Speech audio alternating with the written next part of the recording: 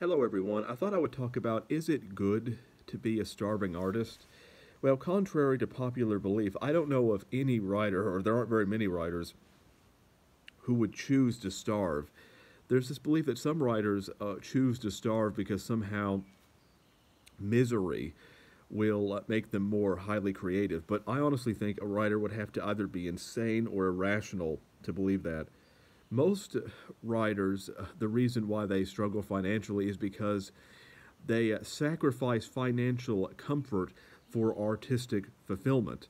That they want to succeed with their writing or with their art, and therefore they don't want necessarily to work a corporate job because they will feel too suffocated or stifled, or they won't be able to finish their work if they have to work in a corporate structure or environment. It's not that they want to starve, but because of the way society is set up, quite often they have no choice if they want artistic freedom.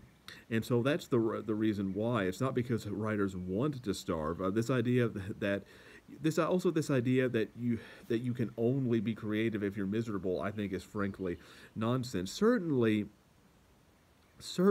life experiences can help make your writing more believable. It can certainly give it more depth. But if you are in deep despair because you are struggling to get by, that will often hinder your writing. It's not going to help it.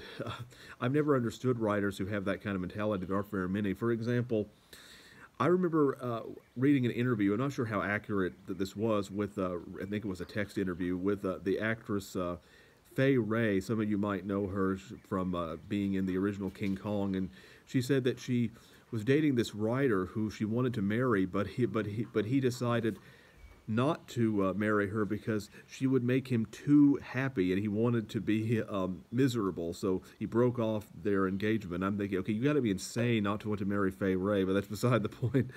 But but this meant I think it's self indulgent and somewhat narcissistic to think that oh, it's about my suffering, and somehow writing can only come through suffering. If that's what you believe, then you're probably not a very creative writer to begin with, if you can only write under that specific circumstances. So I find it to be very narcissistic and very self indulgent. So, no, I don't think you have to starve in order to be a good writer.